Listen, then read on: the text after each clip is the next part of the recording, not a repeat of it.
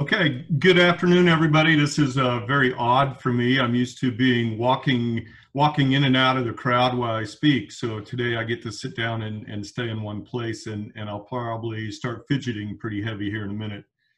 Basically, what we did was we took a 4-hour lecture that was 3 full PowerPoints, and we shrunk it down to about 3 slides.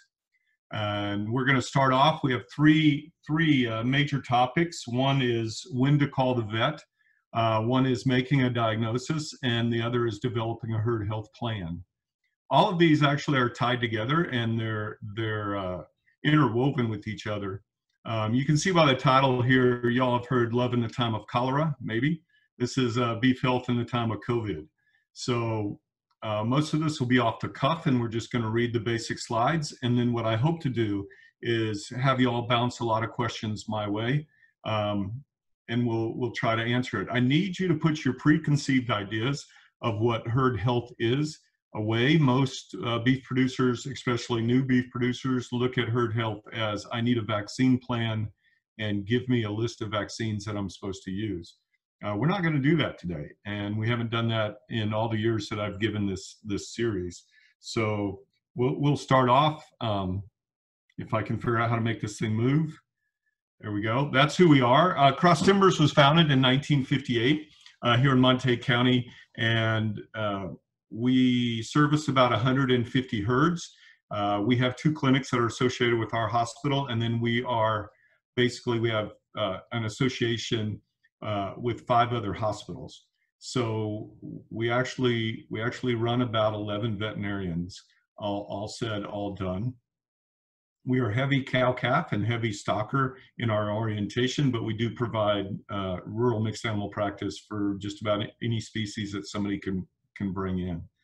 So I think Gabby's already introduced me, blew all my whistles and all that kind of stuff. So we're gonna just roll right into it and see how we get along. Okay, so we're going to start off. Like I said, the first section is when to call the veterinarian. And most of you think in the back of your mind, or when I've given this lecture before, for several years, most people think that the time to call your veterinarian is when you have a problem. The time to make contact with your veterinarian is when you already have sick animals in the field or in the chute, or when you're trying to pull a calf that weighs more than the heifer you're pulling it out of. So what we're going to do today is we're going to talk about a few things, 4 or 5 topics about when to call the veterinarian. And it starts with the general heading of call the veterinarian before. And I mean, that's before you buy cows. Often your veterinarian can tell you what cows fit your environment, what cows fit the land that you have, and fit your expertise or your experience. Breeds are different, cattle are different, and to say that you can jump right in and start raising purebred Chianinas on 10 acres just outside of Fort Worth probably is not a good idea. But get with your veterinarian, sit down and figure out what you want to do with your cattle and why you're raising cattle in the first place. That is a question that we seem to answer when we develop herd health plans. It's the first question we ask, which is why do you have cattle, or why do you want cattle? The reasons can range anywhere from we want to pass the ranch on to our grandkids, to we like animals with big horns or black hair or spotted hides. We've had producers that wanted 11 cows in their front yard for their annual corporate meeting, and then they wanted those cows to go away. We've had producers that have used cows to just graze off ground so they can hunt birds on it. We've had producers, if you made a list of all the potential business models for raising cattle, I think we've seen the vast majority of them. With a young associate today, we were talking about what's a growing area for us, and that's actually performance cattle. So cattle that are using cutting operations, cattle that are using roping operations, bulldogging, basically entertainment, and the health concerns that we have there. So when you decide that you want to have cattle on your operation or on your land, I would say the first person that you call right before your county agent is your local veterinarian. I want you to call the vet before you have problems. The idea here is prevention, not trying to play catch up, but to get ahead of the problems before they develop. Your veterinarian will know what problems affect cattle in your area of Texas, Oklahoma, Louisiana, and will be able to help you prevent those problems before they even start. Um, so again, remember the idea is prevention. It's always cheaper in the long run to prevent than it is to try to treat. Once you get into the next two on this list, illness and death, you're sort of fully committed. Um, and we'll talk about morbidity and mortality later in this section, but what we want to do is prevent illness and prevent death. And to do that, we have to have a plan ahead of time with you, designed to meet the cattle for the program that you're trying to start. I listed illness and death, and like I said, once you get there, you're sort of behind the 8 ball, but it's a time that you, regardless, would be calling the veterinarian. And we're going to talk about some things like action points and what constitutes an emergency later on in this section. So we'll move to the next one, which is action points. And by that, that's just a name we came up with when we're talking to our beef clients, especially our new beef clients. And we throw out words like morbidity and mortality, and all that is, respectively, is sickness and death. And there's a point in there where you will be uncomfortable. If you have a lot of experience, you might be comfortable with 2% of your herd being sick, or losing 1% of the calves you put on wheat. Everybody will have a different action point as it is related, or as it goes back to their experience level, and to what they're comfortable with. And it also goes back to money. We said this last year during this meeting, that it may sound coarse, but everything finally boils down to money. And your action point may be like the lady that called me yesterday, is one animal, one time being ill is too many. And then you might be more experienced in this, and you're used to handling some situations, or as one client has said, if you have them, you will lose them. And losing a few head doesn't bother you, but losing 20 head does. I had a client from out in the Panhandle that's been calling me. We're working through a case out there, and literally the bulls are so valuable that having one of them ill, and this is a person with 40 years experience, but having one bull ill with a contagious disease is his action point. And that's when they make their call. You may decide that you can tolerate an illness for a week, but you can't tolerate it for 2 weeks. And that goes into the duration of whatever is going on. You may think, I can handle this as long as it doesn't go on very long. Some clients will call us and they'll say, well, I've had animals dying for 3 months, and now I want to know what it is. Sometimes that's a little late, and the die's been cast, and it's very hard to play catch up. But you, as a producer, as it's related to why you are raising cattle, you need to come up with an idea of what your action points are. What sickness level are we going to tolerate? What death level are we going to tolerate? What duration of problems are we going to tolerate? And how much money can we afford to lose before we get help? And those are things that when you sit down with your veterinarian at the very beginning, he or she can outline to you action points.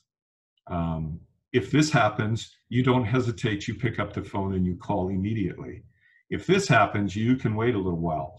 And it's been accentuated during this COVID episode with us of using remote diagnosis, or at least remote evaluation. In the state of Texas, it is illegal to make a diagnosis over the phone or by electronic means.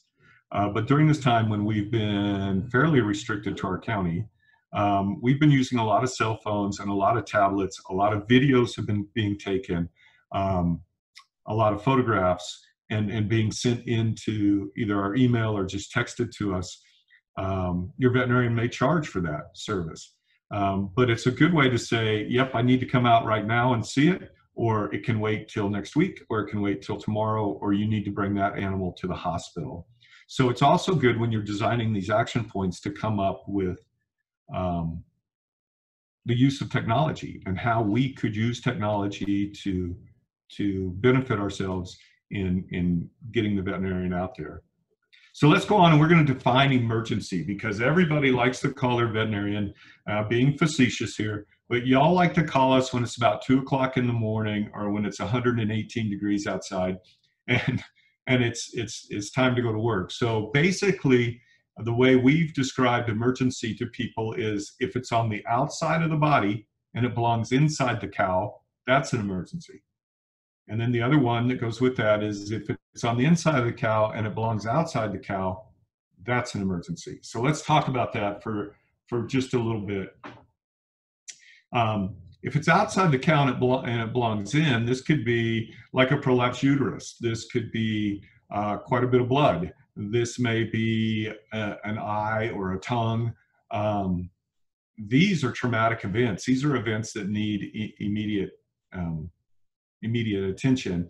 If it's inside the cow and needs to come out, it could be something like a calving situation that you're in. It could be a situation where the animal is bloated and we need to get the gas off the animal. So these are two ways to really easily categorize your emergencies. The other one, again, we go back to it. If you walk out, like a few days ago happened on a sheep operation up here, the owner went out and there were 6 dead animals. That's beyond his action point. That's too many sheep at one time. That becomes an emergency. So your emergency may be based on numbers. Your emergency may be based on death loss, or it may be based strictly on, we've lost way too much money, we need you now. Use your veterinarian. We see information down there. Use your veterinarian as a primary source of information. We all like to go everywhere to get information, whether it's from our neighbor, the coffee shop, the feed store, online on Google. There's just such a plethora of places that you can get information now. Our problem is trying to figure out if the information is valid. Y'all have seen this during this entire coronavirus outbreak. There are some sources of information that are extremely good, and there are some sources that are not. And I'm amazed at the number of people that rely on Facebook to get their information on everything from COVID-19 to blackleg in cattle. We have really good access now to wonderful information, and one of the first sources of that should be your local veterinarian. The medical sources on Google cannot address your local community. They can't address your county. They can't address the weather that's going on in your county, whether you're in a drought or it's snowing. The one that can help you with that is your veterinarian, and he or she should become your primary source for health care. And most clinics, phone calls are free. And what we have found is if we open one primary line, then we can absorb a lot of other sources of information, and we can coalesce that into something that benefits you, instead of taking hearsay and then wondering why we don't have a functional treatment or a functional prevention program. Sort of winding up this, and believe me, we have condensed this. This was about an hour and a half by itself.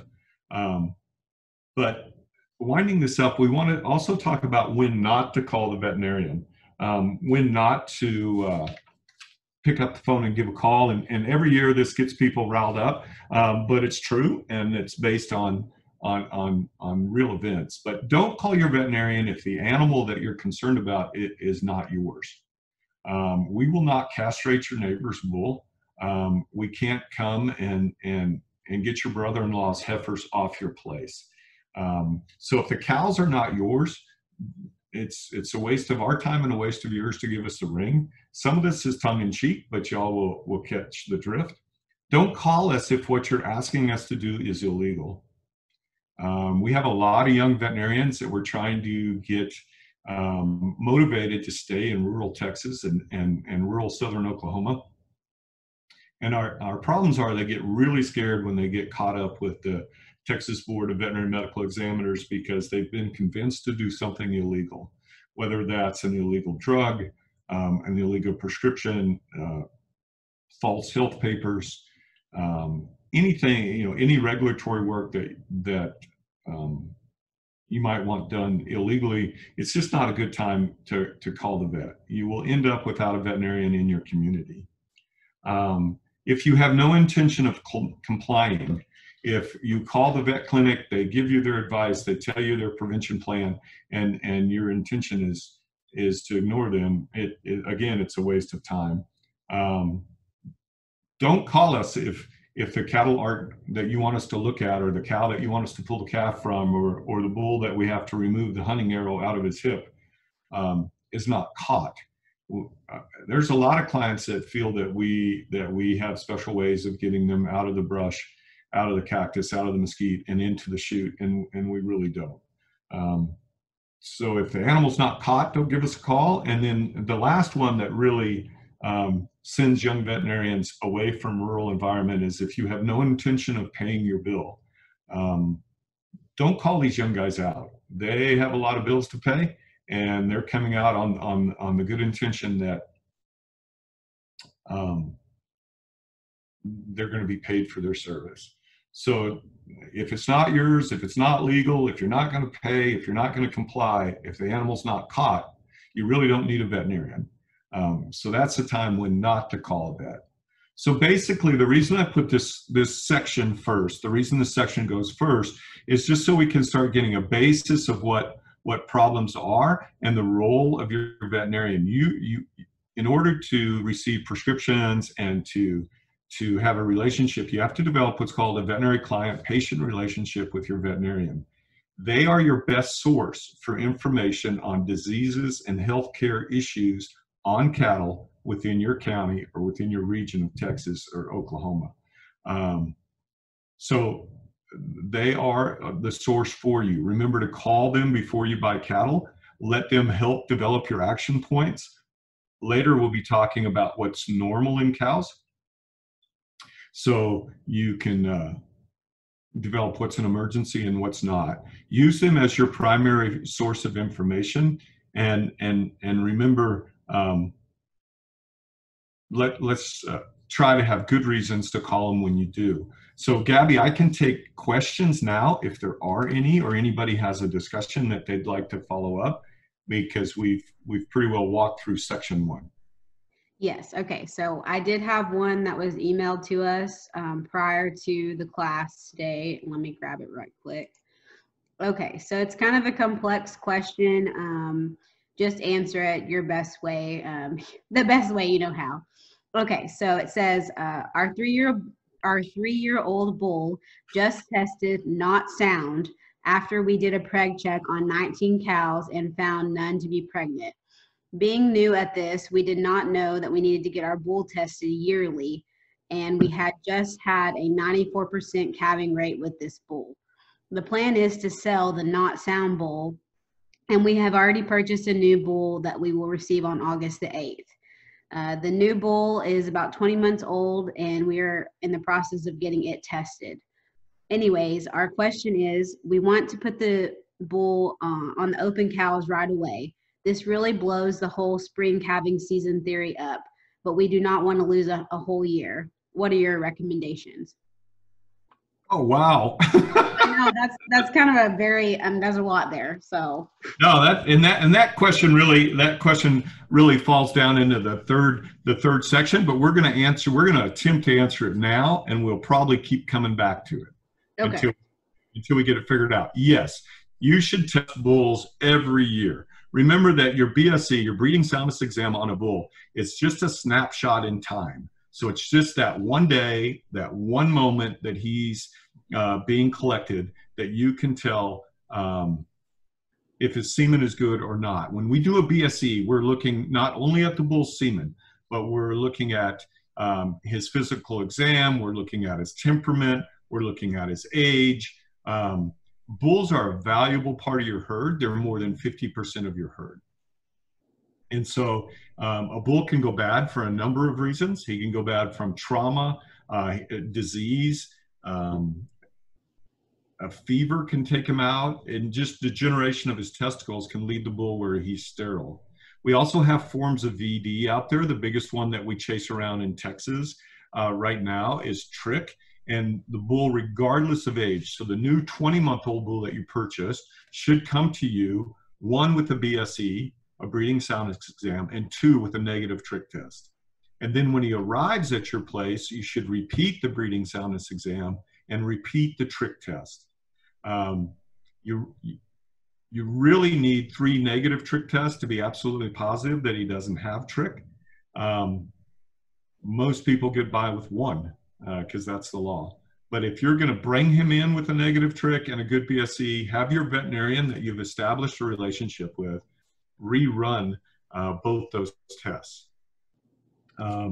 So as far as designing when you're going to calve, sometimes it is better to wait and hold your bull back than to change your entire production schedule and mess it up. It is a tough decision to make. You may be better off just waiting and readapting in. It depends on how many cows and the reason that you're raising cows. If raising cattle is the primary source of your income, then you are in a situation that you need to respond to immediately. If it's not, and you can do something else for a few months before you put that bull in, it may be better to try to stay on your production schedule. Again, see your local veterinarian, sit down and say, okay, we've got this disruption to our schedule. How can we adapt this to switch from a spring calving to a fall calving? How can we switch from a fall calving to a spring? Do we have the potential to do both? To have some cows that are spring calvers and some that are fall. It is a complicated calculation. You need to sit down with a calendar and then also look at the question that was asked at the very beginning. Why are we in the cattle business? Do we have to make money on this this year? Is it for tax purposes? You know, why are we in the cow business? But again, in our normal presentation on this, we will talk about developing a herd health production calendar, and it's a service that our clinic offers. And we will sit down, and all these BSEs will be included. Things like BSE, preg checking, ultrasounding, reproductive tract scoring, they will all be placed on a calendar for you. That's a start at that question. Let me think on it some more. Okay? Okay, that's a perfect answer. And I think that it's probably best anyways to kind of really, before you just make a quick decision, to analyze all the pieces that go in there. And I think given that they should go see their local vet and have them sit down with the calendar and whatnot, I think that's good sound advice. So I'll be sure to pass that on. Let me see if there's anything else out here yet. Okay. I don't see any other questions at the moment, folks. Just remember, as we're going along, if things come about, just send it out to the Q&A or the chat box, and I'll be monitoring those. There's nothing else out there right now, Dr. Anderson, if you want to go on to the second section. Yeah, we'll keep rolling, and this is a new experience for me.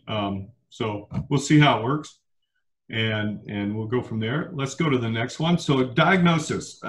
Everybody wants to be able to diagnose their problems on their place, make a call, and get their own treatment because they believe that it will save them money, it will save them time, and so they sort of try to shortcut out from underneath using a veterinarian. This is sometimes where we get into a lot of trouble. Because of the source of the information that is being used. You know, I had a client 2 weeks ago that insisted that using transmission oil on a cow was the best cure for the problem that he had. I'm not sure where he got that from, but I can tell you that transmission oil is not a cure for any abnormalities in beef cows. We have to remember as we go in diagnosing problems in cattle, we have to remember that at some point, regardless of why you're raising that cow, at some point, there's a high potential that this will be a hamburger or a steak on somebody's plate. And we need to take care to protect the food source of our country, and offer up a quality product. So this section is designed on basically coming back and tying into when to call the vet to help you figure out if you have a problem to begin with. So when I'm in person with you, I like to walk around the classroom and I like to say, do you know what the normal temperature of a cow is? Do you know what the respiratory rate is? Do you know what the heart rate is? Or what should be the profile of a cow from the back, from the front? We can start off really, really easily with what's the gestation period of a cow. So if you're a new cattle raiser, this is a time where it's actually fun. You can get yourself the Merck manual, you can get yourself Raising Cattle the Easy Way, or whatever book you want. But what it entails is it's a good time to tell your spouse or your family or your job that you have to go out and work on diagnosing your cattle, where you can sit on the back of your tailgate, watch your cows in their normal behavior, and drink your favorite beverage. You need to know normal before you can determine what abnormal is. And so if you're just now starting off in the cattle business, it's a really good time to get out there and see what normal behavior is. How often do they eat? How often do they lay down? When they calve, what is the normal time frame related around calving? During breeding, when do they breed? How long does this take? All of this, what is the normal body condition score of your cattle? We can talk about body condition score, but the idea is you have to know what normal is before you can venture out into abnormal. Your veterinarian can help you with this in getting you the statistics that you need, or getting the information that you need, and it can it's actually fun. And the better you get at observation, the better you will get at knowing your cattle and knowing when you need help. I have had a lot of producers that have matured into the fact where when they call me and say, I just know that something is not right, and I fully trust them and fully believe them. When we used to do a lot of dairy work, dairymen are around their cattle all the time, day in and day out. And if a dairyman calls and says, I don't think cow 152 is acting normal, we head out, because they know the difference between normal and abnormal. They know what is normal in behavior, body condition score, physical characteristics, and then they're able to call when they believe there's a problem.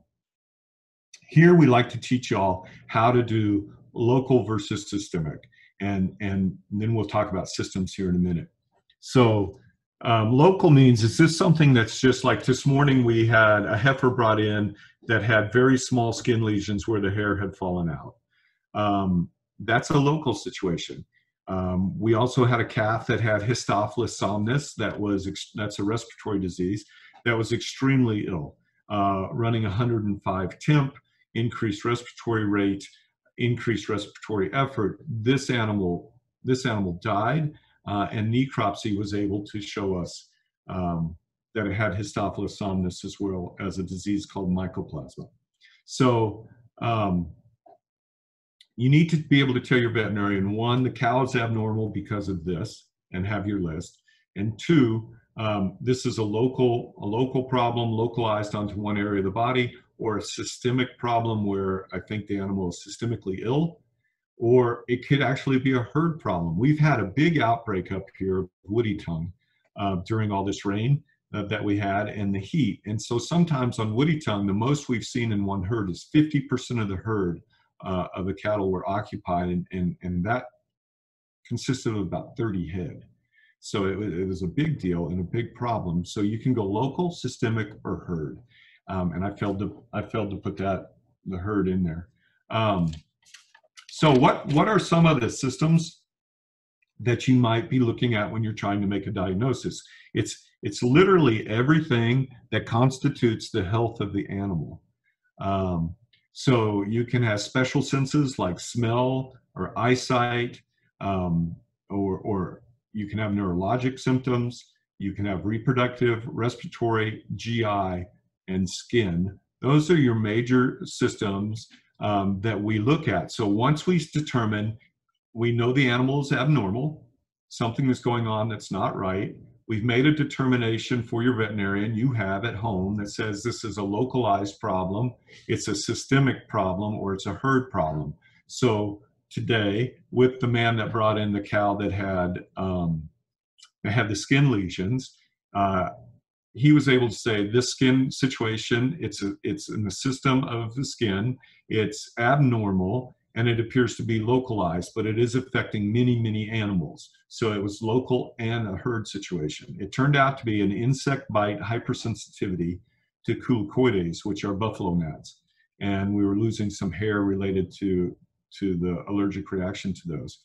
But you need to sit down and try to figure out what system is affected. So if her uterus is hanging out, it's a local, if she has a prolapse, it's abnormal, it's a local situation, and it's in the reproductive tract.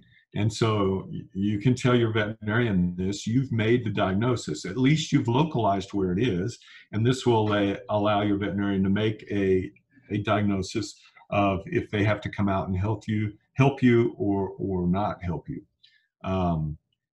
So we're trying to make your diagnosis in the field into a system, into a program where you can make check marks by it and determine what's going on and focus your attention that way and get help to your cattle more quickly. As you gain more experience with this, your ability to diagnose will expand. This is basically how they teach veterinarians to start making diagnoses. 1, recognizing it's abnormal. 2, where is it located? 3, what system is involved? And start making diagnoses based on that. So we had a client, it was a few months ago, that had some stockers that were ready to go to a feedlot. And the day before they shipped, about 15 of them had collapsed in their traps where they were kept. Some of them were already dead. Some of them were neurologic. And he, with his experience, had already said, okay, this appears to be neurologic or skeletal, musculoskeletal, and it also appears to be herd-wide, and it appears to be systemic. And he was able, with his experience, to say, I think it's either they're getting a toxin in their feed or they have blackleg. When we went out and approached the situation and began with a physical exam and autopsies, we were able to determine that it was blackleg. The problem with that is he had right at about 200 head, and they were to be shipped the next day, and we had to block that shipment, and we had to treat all the remaining animals. But before he ever called us, he had narrowed down his diagnostic potentials down to really just 2 things, and we were able to rule those out very quickly with a necropsy or an autopsy in veterinary medicine.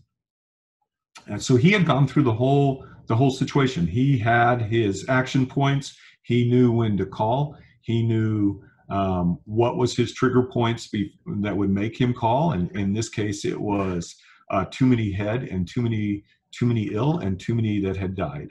And he called us out after having narrowing down his diagnostic potentials. One thing I want to throw in there as we work through this is recognizing that there are a lot of zoonotic diseases in our cattle industry. Zoonotic means that you can get these they're spread from animals to man. So in some sense, COVID-19 is zoonotic. It mutated out of the animal kingdom and into human beings, and it has caused real problems. We see this with diseases in cattle like leptosporidia is one, rabies is one, that pop up. Even ringworm is considered a zoonotic disease, and can lead to problems in humans. So I want you to be very careful. I've had clients that have gone out and attempted to do a necropsy untrained and literally end up either with lepto or end up with mycoplasma in a joint on one individual that cut his hand during a necropsy. Your veterinarian, if you developed a relationship with them, can show you, especially if your ranch is far away, they can show you what samples to take to make a diagnosis. They can show you how to do a necropsy. They can follow you, like we do on some, doing a necropsy on FaceTime. So it's a remote necropsy. You're being guided by a veterinarian that might be 3 or 4 hours away. This is a service that we offer. And on some of the bigger ranches, it allows their cowboys to make a decision very rapidly at a very advanced stage of this diagnosis and confirmation. So I need you to remember that there are zoonotic diseases. Try to develop a system where you know when to call a veterinarian, but you know also to present data over the phone. What is abnormal? Is it local, systemic, or herd, or a combination thereof? What systems are involved? And then he or she can also help you avoid causing harm to yourself. We have had people exposed to rabies. We've had people exposed to vesicular stomatitis. It goes on and on, the number of zoonotic diseases. So, Gabby, any questions? Yes, we've gotten some that have rolled in. Some may pertain to that first section a little bit, but there's a follow-up from this section. Towards the bottom, someone was asking on the animals that you mentioned that had died of blackleg, were they immunized against that? They had received one vaccine. So clostridial diseases like blackleg, tetanus is one, botulism is one. But for the clostridial diseases that cause blackleg, the common name blackleg, you need at least 2 vaccines, regardless, 2 vaccinations, regardless of what your bottle says. There's a product out there that says you can give one time and it's protective, not with clostridial vaccines. It's not. So these animals had received one vaccine, one blackleg vaccine, and they were to receive another at the feedlot. The problem is they died in the meantime. So yes, they had received one, but not 2. Gotcha. And then someone asked, can cattle catch COVID-19? No, so veterinarians, we've been dealing with coronavirus for years and years and years, mainly in the GI form that causes profuse scours or diarrhea in young calves. But for the last several years, we've been dealing with the respiratory form as a primary form of pneumonia. And it's been recognized as that. So COVID-19, the answer is no. Coronavirus, the answer is yes. And it's hard for us to vaccinate them well enough using the preparations that were made for the GI form to protect against the respiratory form. Cattle are running 106-degree temps for 14 days, with normal cattle temp being 102. But this is not a disease spread from man to cows or cows to man, not the COVID-19 part of this. It is interesting that veterinarians have dealt with coronavirus for years, and one of the ways that we control it is by separating sick animals and preventing nose-to-nose contact. So basically social distancing. Okay, perfect. Y'all can laugh because I can't hear you. We can't put little masks on the cows, but we can keep them apart from each other, and that helps. So, okay. Proven science there. Okay, we have a question from Derek. He's asking, or he said, once a year, it seems like I have a cow or a bull that develops a significant limp on the front leg. I've always taken the approach to keep an eye on them and then let it heal. However, I'd have to, after having that approach and result, I've found that the animal sometimes becomes more in trouble and then they further need vet assistance. I assume they may be stepping on something or maybe possibly stepping in a hole. What do you think, what do you look for in limps of the leg or the hoof issues? And are there any rules of thumb of when to call the vet? And he also said that the breed he has is a Longhorn and they're smaller and pretty resilient. We can argue about that. Modern Longhorns have become pretty pampered, y'all. I have actually seen fat Longhorns, which will drive you nuts. But anyway, long story short, there are some rules of thumb. 90% of lameness in cattle is in their feet, regardless. That's a proven fact. It's demonstrated by research. So if you have an animal that draws up lame, what you can do on your place, if you have the facilities, and can do so safely, is to look at the bottom of those feet. Make sure you don't have a nail, a foreign body, a rock, a thorn. Make sure that it's not raw between their toes. 90% of lameness is in the feet. To work higher up on the legs, like falling in a hole or getting kicked, that's soft tissue trauma, and that will steadily, normally get better over time. It won't get worse. If you have an infection that people are calling foot rot, that's caused by several bacteria, but mainly by fusiform bacterium. If you have that, you could really do a lot of good just by giving antibiotics prescribed by your veterinarian. So it is important, next time you get a lame cow, get them up, look at the foot. Does it smell bad? Is it red? Does it have a nail sticking in it? If you have a foreign body, it's right away time to call the veterinarian. By foreign body, I mean a nail, a thorn, a piece of tin. I had a cow that showed up from the same ranch. We had two cows, one on subsequent days. The first one showed up with a number 10 coffee can around her foot with her foot punching through the bottom, and she was lame. The next day, a cow showed up with a coffee pot, a metal coffee pot around her foot. And it turned out that they had an old dump on their ranch that nobody knew about. We just thought it was funny. They came in one with a Folgers can the first day, and the second day, another cow came in with a coffee pot. But the thing to do is realize 90% of it's in their feet. If it's a soft tissue injury, they will typically get better on their own. That's a big statement. But your veterinarian can prescribe anti-inflammatories to help with that. He can do further diagnostic testing. If you've torn a cruciate ligament or something in the knee, those don't get better.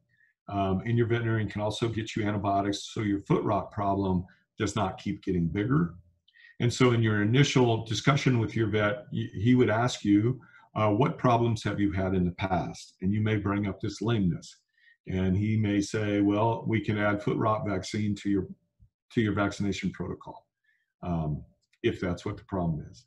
Does that answer the question? It's hard for me to see, Gabby, because nobody can shake their head yes. So, you still here? Yes, sorry, I stuck it on mute for a second because we have a brat of a cat over here being loud. Okay, so thanks for the answer on that one. We have another one from Don. He says, I purchased a registered bull at a registered cattle sale that was tested fertile and guaranteed to be a breeder. The first year he had no offspring, and we had him tested as he had been collected for the first 2 to 3 years of his breeding life and had produced calves. The vet said that the semen was good, but the bull did not extend his penis more than 3 to 4 inches and did not exhibit the ability or interest to extend it. Could this be a result of being collected for the first years of his breeding life, or what are the physical problems which may cause this? Oh, it's a good question. We're going back to breeding soundness exam. One of the things we do on a BSC, and we do about 100 BSCs a month. And so one of the things we do is we will inspect all reproductive organs. So we have to visualize the penis, we have to look at and palpate the testicles, and we examine the secondary internal sex glands, like the prostate, seminal vesicles. So in this situation, there's no way for us to test the bull's libido, which is his sex drive. And you can have a bull that tests extremely well on a breeding soundness exam, but won't breed anything. He sleeps under the mesquite tree and eats cubes. So we can't test for his libido.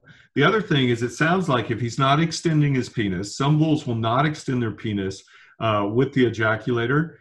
Some bulls have to be palpated. Some bulls have to actually be seen mounting a heifer. But it also could be that he's had trauma to his penis in the past, that he has a stricture and is unable to extend his penis. If he's unable to extend, he's unable to breed. He can have the best semen in the world, but in a natural breeding situation, it's not going to do you any good because he can't deliver.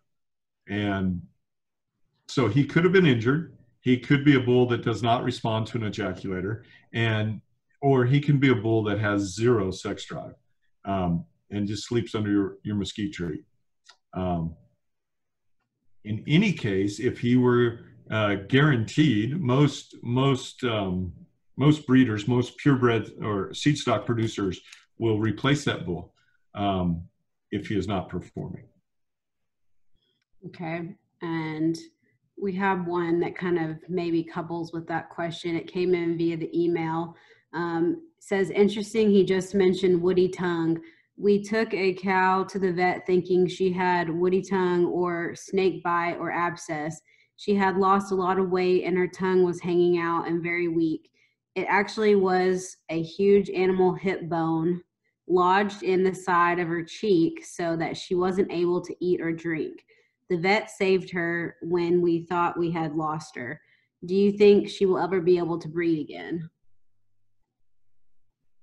Okay, so yeah, you can find foreign bodies. I've found pieces of asphalt, animal bones, oil-filled debris wedged in cows' mouths. They will literally eat anything as they're grazing along. Woody tongue is a bacterial infection that's acquired from a puncture wound to the mouth. Here around Monte County, we see it a lot with cockleburs along the creek beds. Cattle will get down there, eat that. They puncture their inside of their mouth, and this thing sets up. If she can regain her body condition score, which she can now that the foreign body has been removed, yeah, she should be able to rebreed.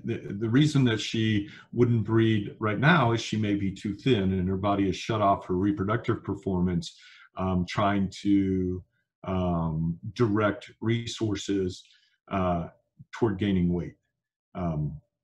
So once she gains her body condition score back, she should be able to do a good job and rebreed. Okay, and these are two questions, but I think they can be coupled together, and we're still on the birthing reproduction side.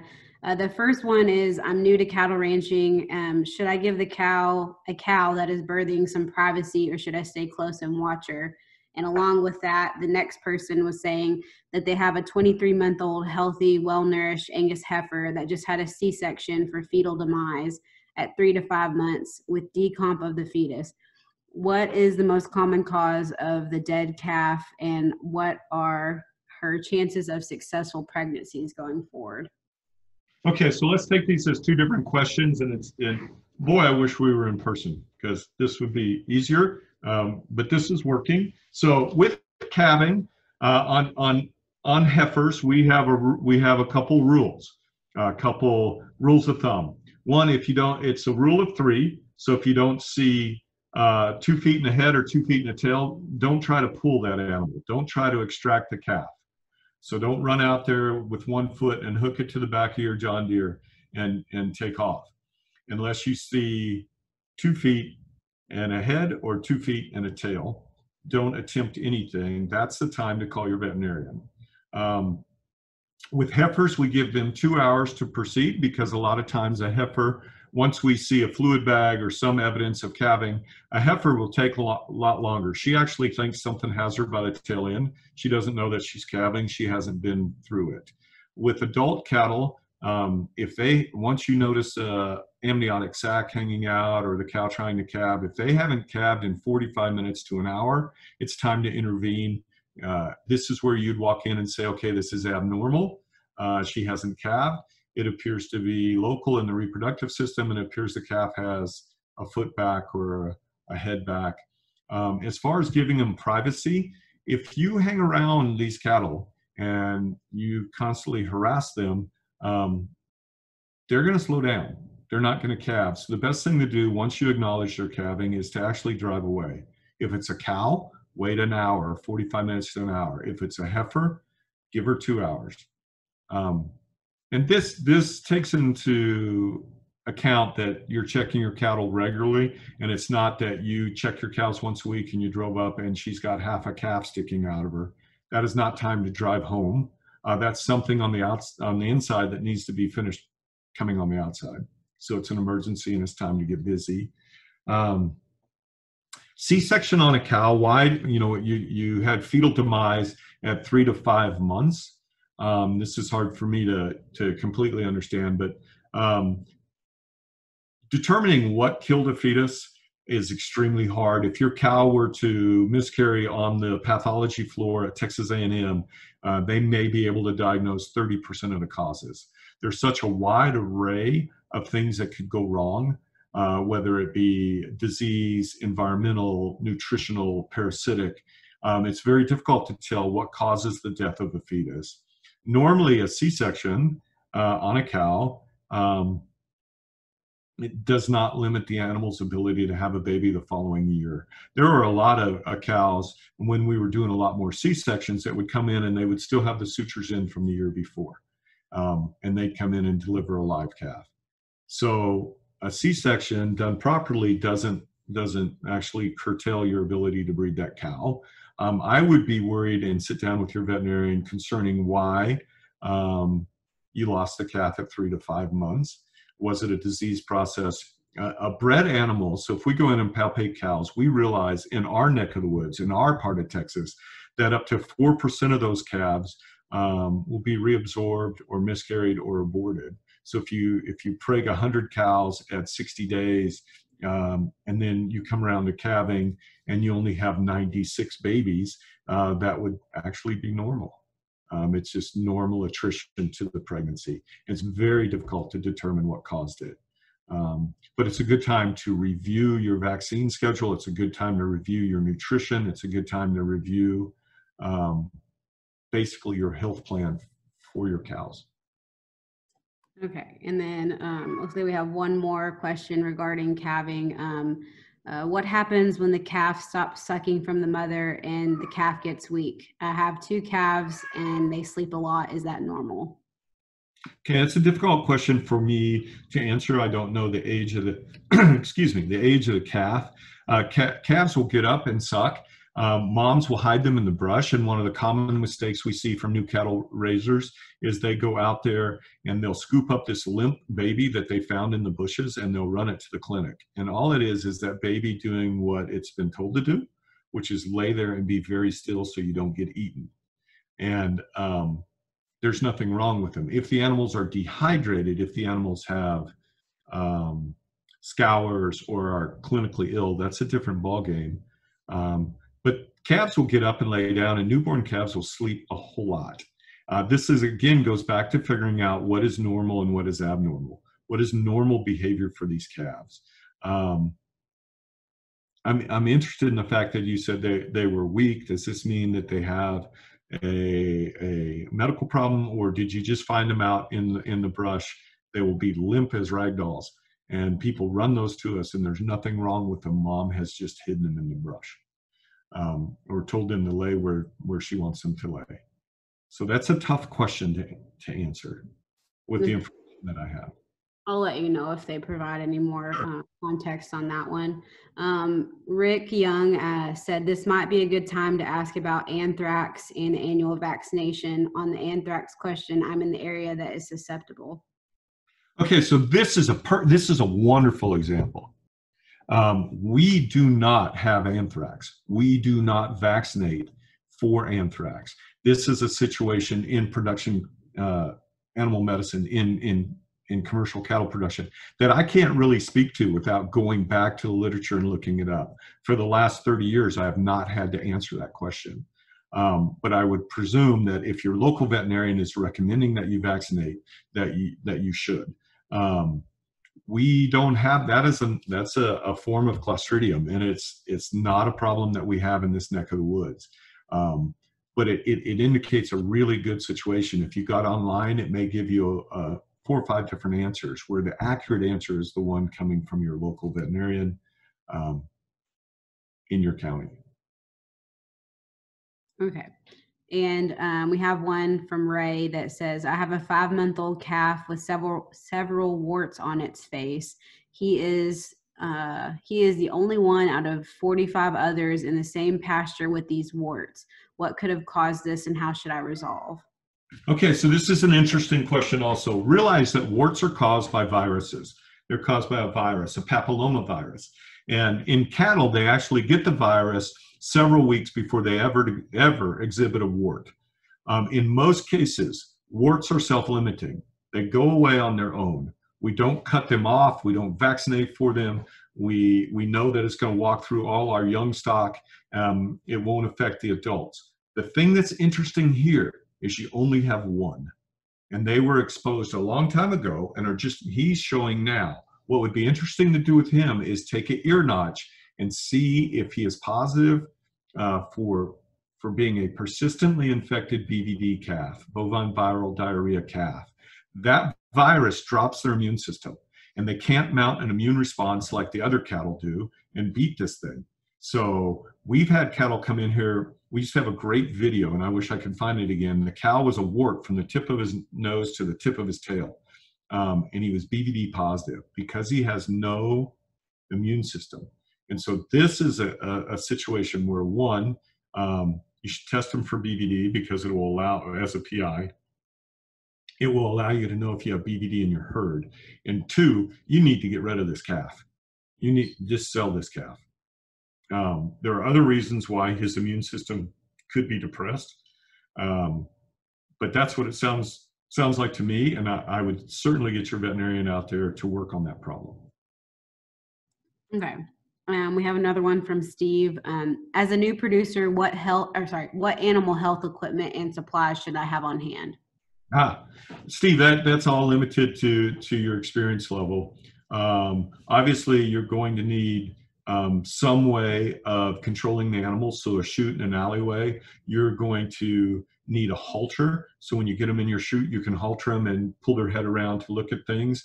You're probably going to need a thermometer. After that, it's up to your veterinarian to figure out what level you're at. Do you need syringe guns? Do you need necropsy knives? What else? Do you need palpation sleeves? Do you know how to do that?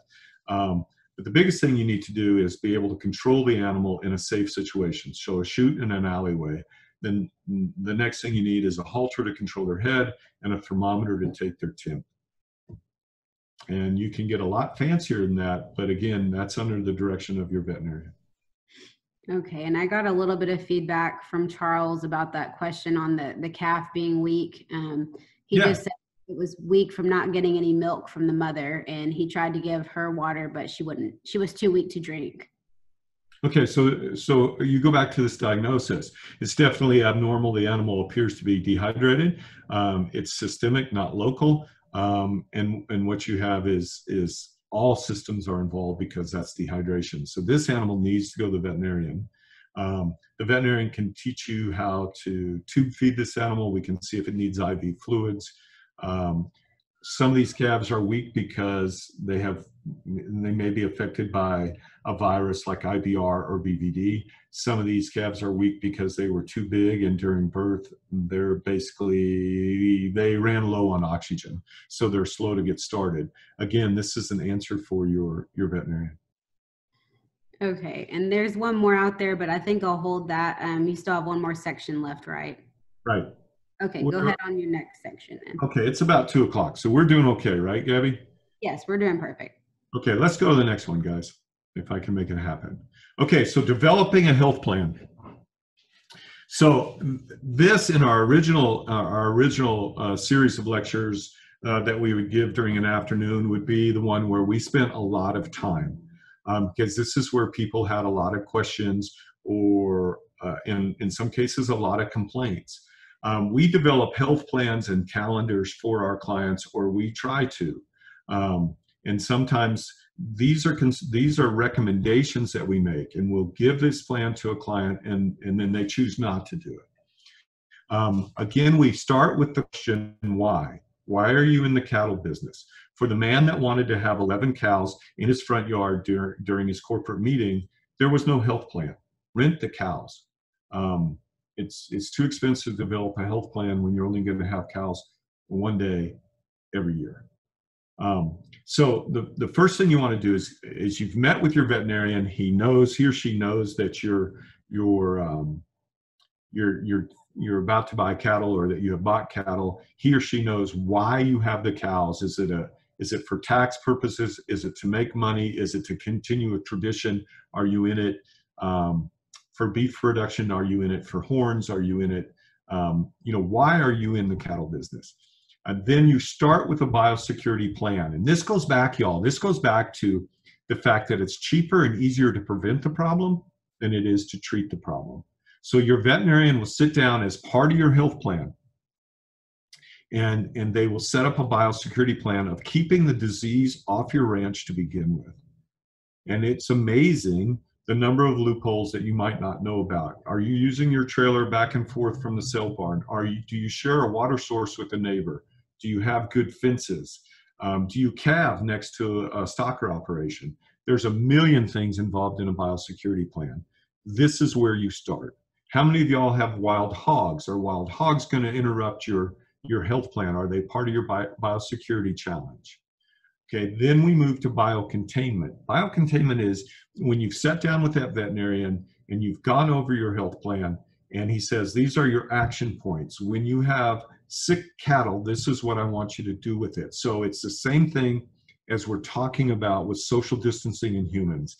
It's when you have a sick animal, how are you going to contain that illness so it doesn't spread to the rest of your herd? Just recently, and a matter of fact, we resolved it yesterday morning. But a man has a herd of about 100 cows, and he had a problem with one cow. And so what he did was, one, he's a closed herd. His biosecurity is pretty good. Two, when he found the sick cow, he moved that cow immediately to a set of pens where there was no contact with anybody else. and he followed that breeding group that she came out of and checked them twice a day. This cow ended up being euthanized. Samples have been sent to A&M. It's a fairly serious case at this point. But he did have biosecurity. He did have biocontainment. His why, he raises cattle because he inherited land and he wants to do something with it. It is not his primary source of income. Probably the VCPR, the veterinary client-patient relationship, probably should be at the very top, right under why. That's where you've done all these steps in the first two parts, the first two segments of this discussion. And you've said, you know, I know this veterinarian knows me, this veterinarian is responsible under Texas law, is responsible for the treatment and follow-up of my cattle. And he understands that when I call, my level of experience is X and I need help now, or my level of experience is Y, and we can have an educated discussion on the phone and get the animal treated. Then those things all come together. They seem like they're just superficial, but a good biosecurity plan, a good VCPR, and a good biocontainment plan can really save you a lot of time in developing a health plan. It just, you know, you go back to testing all these bulls on biosecurity, you know, what are we doing with these bulls? Even if they were bought at a prime purebred cattle sale, we want them BSE'd, breeding soundness examined again. We want another trick test. We will do a physical exam on those bulls. We may even run some diagnostic tests that, like a BVD-PI test or like a bovine leukosis test, to see if we want to put these bulls into our herd. So biosecurity is essential. Biocontainment just keeps, it's just like right now, if you're sick, stay home. What the CDC is trying to do is biocontain COVID-19. Okay, next we're going to talk about building the animal, and this sometimes gets confusing to people. You can't just walk up to every calf and vaccinate them all and expect the same response from everyone, especially if that animal is unable to mount an immune response. So this is where we talk about nutrition, parasite control, environmental control. How comfortable are your animals? How well fed are your animals? Are the food that they're eating, is it going to them or is it going to parasites? Anything that decreases that immune system can affect a health plan. So we take the little calf that was too weak to nurse. Is that calf, from a question before, is that calf too weak to nurse because it has failure of passive transfer and has no immune system? Vaccinating that calf will do you no good. They're not going to be able to mount an immune response to the vaccines that you give. If you have a heavily parasitized animal that's already using all its resources to fight parasites, it cannot mount a response to the vaccines that you give or to the protocols that you use. And the same goes with nutrition. We've seen a lot of cattle come to us every year from the Southeast that are mineral deficient, microminerals are deficient. They can't mount an immune response. We can hit them with every vaccine and every antibiotic that we have, but these animals typically do not perform well, and they take a lot longer and a lot more money to try to develop and get healthy. You need to sit down with your veterinarian and say, this is why I'm in the beef industry. This is the type of calf I'm trying to produce. How can I build the best animal? We have feedlots that like to come to our cow-calf producers, and they want something that will respond and do well in the feedlot. So we start with genetics, and after genetics, which bulls are going to be bred to which animals. And after genetics, we might go to nutrition, and after nutrition, we might go to parasite control, and a healthy animal welfare-based environment where they're not under stress. So you have to control parasites, and not just internal parasites where people say, I want a dewormer or I want to worm my cattle, but also external parasites, also protozoa. We go back to the sheep flock that had a pretty good health plan, but ended up getting a protozoa that really caused problems. So that was an environmental issue that we had to solve to build a healthy animal to respond to your health plan. I have a client that does not vaccinate at all. He does not deworm at all. He does not actually even provide minerals or winter nutrition, but he has chosen to select genetically for superior animals. It's extremely expensive to get started, but once you develop animals that can respond, you can actually do a pretty good job with that plan until your biosecurity breaks down. I can remember a case on this ranch where the neighbor's bull walked through their pasture for a few days, and then we lost 22 head to Pasturella in less than a week. So that's a naive herd that does well until the biosecurity breaks down. So building that animal it's literally from conception to consumption. You're building an animal that will respond and be able to defeat disease, defeat parasites, defeat environmental stress, and come out and make a wonderful T-bone on the other side. We're all interested in vaccines. We're all interested in which vaccines do I use? How do I do it? We had a perfect example earlier of a man that asked a question concerning anthrax. It's a problem that, like I said, I cannot answer and feel confident with it. It's not one that we address. So your veterinarian in your county or in your area of Texas, Oklahoma, will be able to say, we face these problems. These are problems that you have to defend against. And vaccines are not all created equal. I encourage you all to go to the USDA website and look at labeling on cattle vaccines. Some vaccines, not all vaccines are created equal. Excuse me. And some vaccines might be more expensive, but they do a better job. And on vaccines, you're worried about a few things. You're worried about duration of immunity. So when I give this shot, how long will it last? There are some leptos that last a year, and there are some lepto vaccines that don't last 3 months. That is one of our concerns with COVID right now, is developing immunity that will last longer than a month. So the same thing with cattle vaccines is, what is the duration of immunity? You want to know, what is the duration to onset? What is the time to onset? If I give this vaccine under the skin today, when will it take effect? And most vaccines, nearly all vaccines, not all, but nearly all, require a booster. So if I give a shot today and I give a shot in a month, like the question on the blackleg, then when will my cattle be protected? And how long will that protection last? There are intranasal vaccines right now that have really rapid onset of immunity. I mean, it's, for the sake of this conversation, it's basically the next day. And they last about 4 months. Well, this works really well if you give these intranasals at branding at 3 months of age. Then these vaccines will last till weaning. So it depends on, why do you have cattle? Are you raising heifers to keep? Well, maybe you want to use a different vaccine than if you're going to ship to the feedlot or to a stocker operation. No vaccine is 100%. And y'all need to, if you're going to write down a rule of thumb, no vaccine is 100%. Sometimes the animal does not mount an immune response. Sometimes every vaccine can be overwhelmed.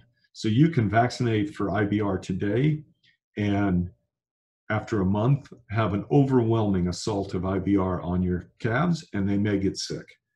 So no vaccine is 100%. And most vaccine failure, I would say 99% of vaccine failure has nothing to do with the vaccine. It has everything to do with the animal's ability to mount an immune response. It has to do with how you gave the vaccine, how you handled the vaccine, when you gave the vaccine in the production calendar. It's a list of things, but most of those problems fall on your shoulders or on the shoulders of your veterinarians.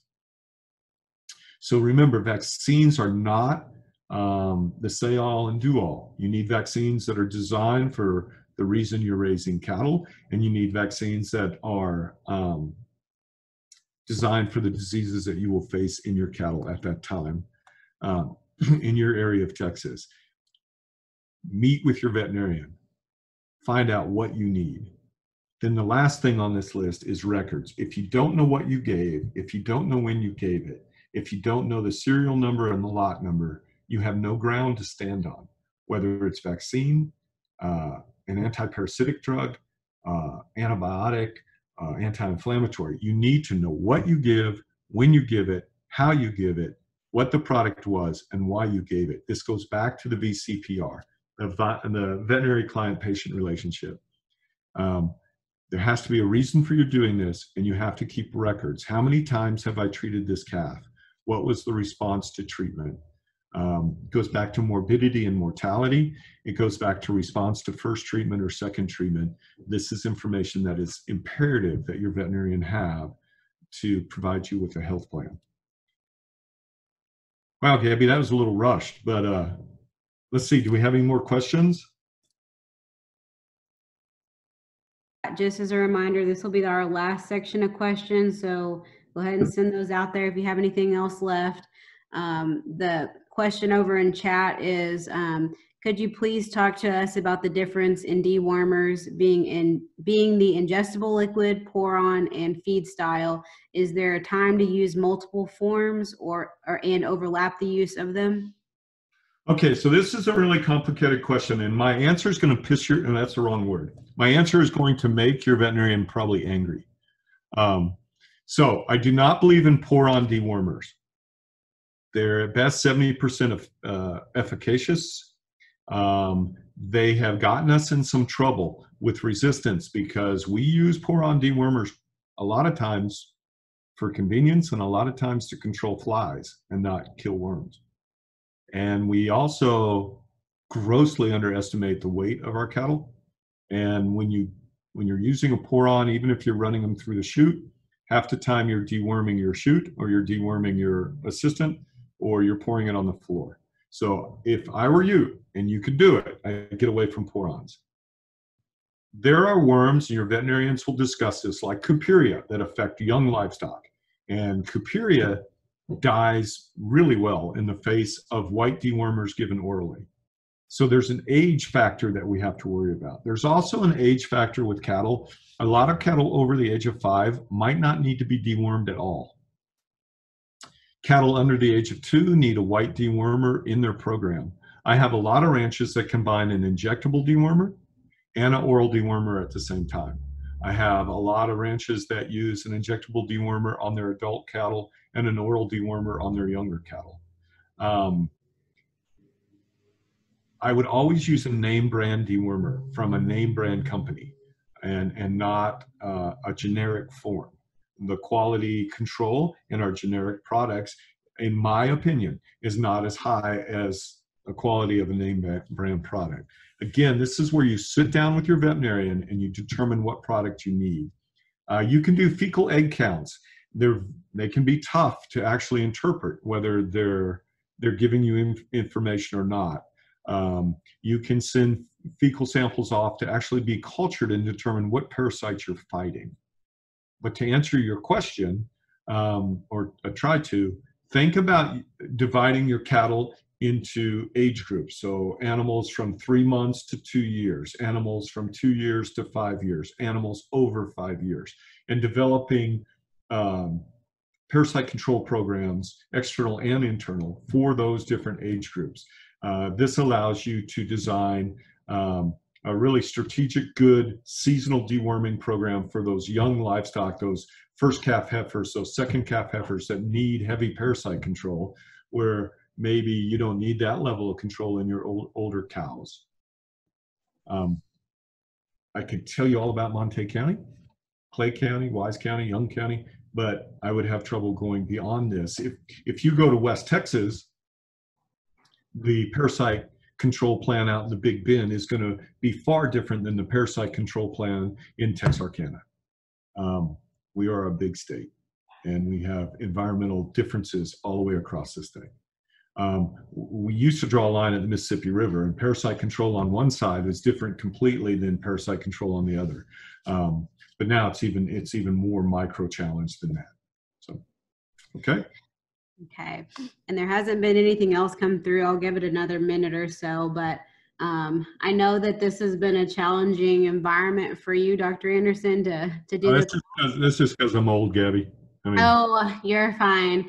No, it's actually done. We've done really well with it. I mean, we had a lot of good questions come through, and I'm just sad that the folks can't see you in person because in my opinion, you're pretty funny, and you'll feed off of people's backgrounds. And I know you're very dynamic and work well when you're on one-on-one kind of environment. So it's sad that it had to kind of happen this way, but we still appreciate you, taking time with us and everything.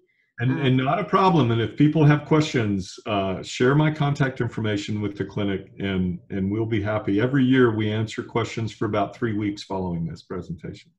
Will do. Yeah, I was going to say, I haven't seen anything else come through, but if people think of things in the interim, oh wait, here's one. Is it normal for the hemorrhoids to hang out? Sorry. Okay, cows don't have hemorrhoids. So you got a prolapse, probably have a prolapse rectum, and it's not normal. Okay?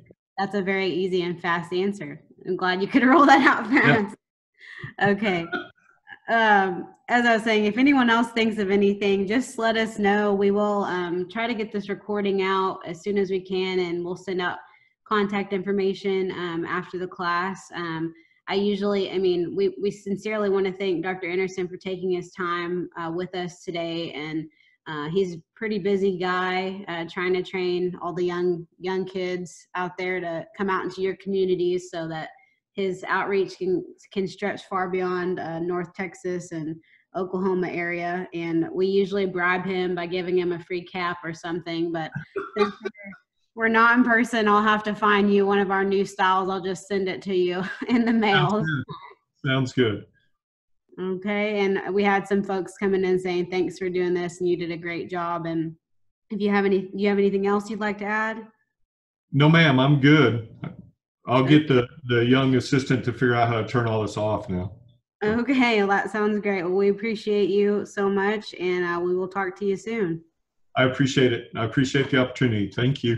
Thank you. Bye-bye. Bye-bye.